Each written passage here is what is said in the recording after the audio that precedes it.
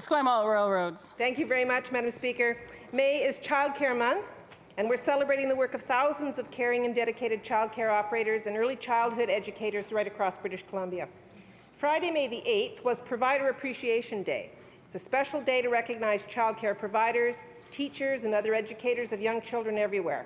Every day, they make a difference in the lives of children by reading stories, helping them explore and learn through play, introducing them to the joys of music through songs, and so much more. Province-wide, Aboriginal Child Care Centres help Aboriginal children connect to their cultural roots through singing, drumming, and language learning opportunities. This month, the BC Aboriginal Child Care Society is renewing its From Seed to Cedar campaign. The goal of the campaign is to increase awareness in communities and to encourage our leaders to make Aboriginal early childhood development and care a big priority. And a priority it must be for all children, Madam Speaker. Some experts believe that 80% of our essential life skills are learned before the age of 6. Those early years provide a critical foundation that helps shape how we treat ourselves and others and how we live our lives.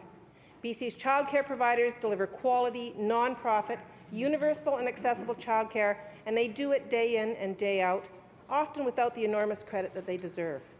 And they allow working parents the opportunity to go to work, secure in the knowledge that their children are in good hands while they provide financial security for their families and keep BC's economy thriving. To the thousands of early childhood educators and assistants, I say thank you for a job well done.